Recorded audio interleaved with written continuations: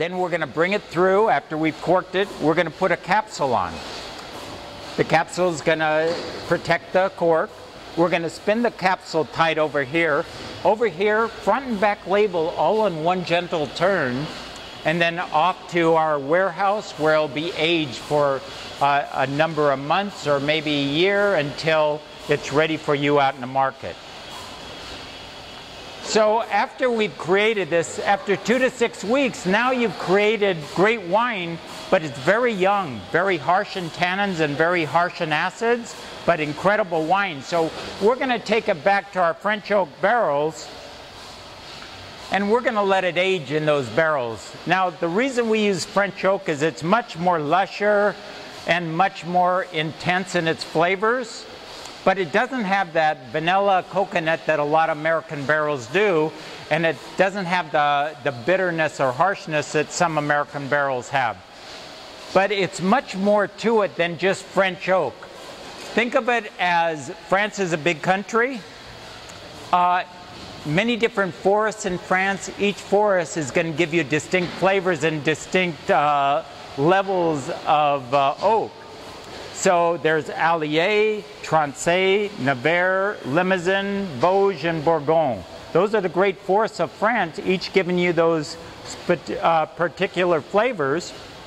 You're trying to take your different varietals, or maybe even some blocks of vineyard that are more intense or more fruity, and pairing those for perfection. So that's what we're very good at here. Now, so you have each one of those racks are from a different distinct block of vineyard. You're trying to create this palette of different flavors, just like a painter creates many different paints to create a painting. Instead of blending it all together and then you have one color to do a painting, it wouldn't be very interesting. But by keeping each one separate, now you're able to create the perfect balance in wines and the perfect intensities every year. One other thing, not only do you pick from different forests, but now you're going to cure those barrels. First, you cure them by chopping them down, splitting them up, and leave them in the forest for 3 years. What you're doing is you're leaching out the harshness of the wood. So that's a top quality oak. Now you're going to cut those into staves, bring them into your factory or Tonier or Cooper. You're going to cut those into staves. You're going to build the roundness of the barrel. Now you're going to roll those to cure it now for flavor. You're going to roll it over an open fire. The amount of time you leave it over that open fire is going to change the flavors. Now 15 to 25 minutes over that intense heat is going to create a component called vanillin or vanilla flavors. So if you want that flavor for yours, you'll use mostly lightly toasted barrels. Now if you bump that up to 25 to 45 minutes, now you're actually caramelizing the sugar in the oak, and that gives you the butterscotch, caramel, creme brulee, sometimes you say. That's off that medium toasting. Heavy toasting, 45 minutes, an hour and a half. You're charring the inside of that barrel, creating not only the smokiness of the char, but you're now creating all these incredible layers of spices. So as a winemaker, you have to know these flavors in order to know which vineyard to pair them with. So that's why a great winemaker knows every one is his or her vineyards, just like the back of their hand, so that they know exactly how it changes every year and how those flavors, how they're going to pair those flavors.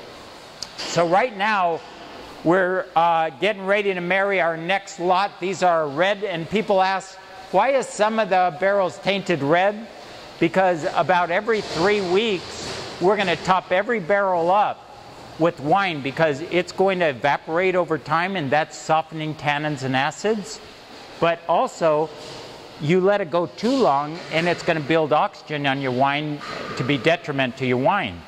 So what you're going to want to do is keep those full. So we'll fill them up, but when you fill them up, the red wine's going to overflow a little bit, and you're going to get the tincture of the red color on the barrels. So those are red barrels. You'll always use them for red wine, because you put a white wine, you could have a rosé.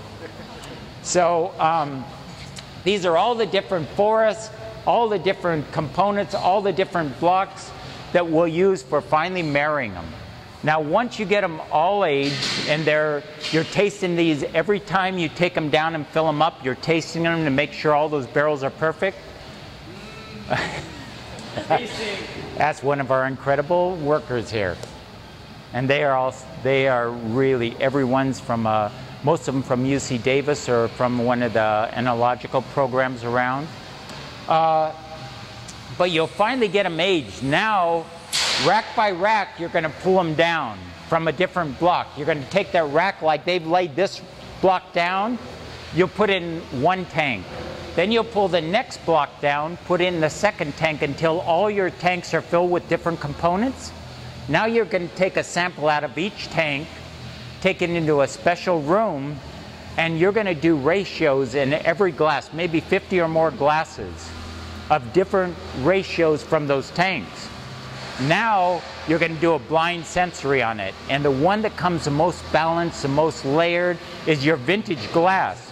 So you'll pull the card on that glass and it'll tell you proportions or ratios out of those tanks in that glass.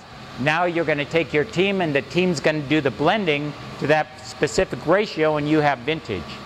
And then you'll go through taking your tests and doing refining on your wine and then off to bottling. Okay? All right, let's go taste some wine.